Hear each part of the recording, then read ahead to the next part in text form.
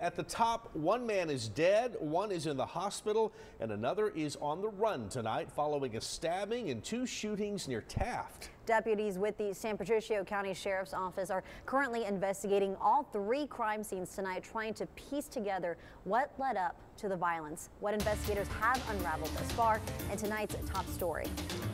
Deputies say it all started last night just after 5:30 at a home on Davis Road in Taft.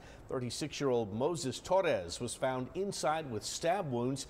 He was taken to a hospital where he is expected to be okay. And while at that scene, other law enforcement arrived at a home just down the road on Mary Street, where they then found 35-year-old Joshua Perez dead from a gunshot wound. And around the same time, a witness called police to say there was a man walking down the street bleeding, also from a gunshot wound. Officials identified that man as 35-year-old Rudy Rivera.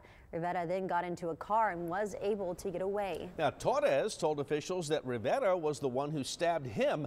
And San Patricio County Sheriff Oscar Rivera says all three scenes are related.